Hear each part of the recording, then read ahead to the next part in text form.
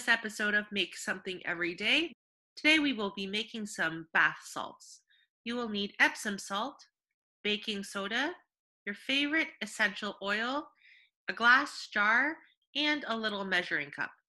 First step, take 1 part baking soda and 1 part Epsom salt and pour it into your measuring cup. Break up any big chunks that you see. Next, grab your favorite essential oil. I have sweet orange, and add 10 to 20 drops into your mixture. Use a sheet of paper and pour your mixture into your glass jar. This might get messy. Seal up your glass jar and give it a shake so the essential oils will be dispersed in your mixture. Now the fun part. I have this owl coloring page book. I'm using some Sharpies to color it in, and I'm going to decorate my glass. I'm mixing it up by using block lettering, cursive, and then block lettering. Now use the stickers you just colored in and decorate your jar. Ta-da! You're done.